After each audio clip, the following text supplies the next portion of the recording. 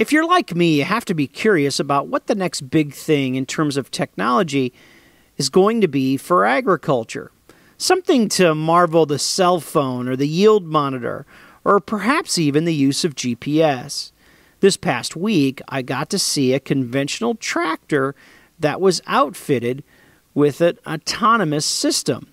And the thing that really struck me with this is a company was doing some research, but this was more than just a demonstration. They were actually planning a grower's field. And I was there for a couple hours and got to witness what they were working on. And they had been traveling throughout the Midwest with this tractor. Got to go in the cab and look around, if you would. And it's very conventional. Obviously, there's some added electronics. There was an RV parked on site where there was an operator in there, and he had his computer and was monitoring the tractor's performance and all those things. They also had a side-by-side running around in the field, and the operator there did have a remote kill switch. Obviously, safety's one of the most important things when it comes to autonomy.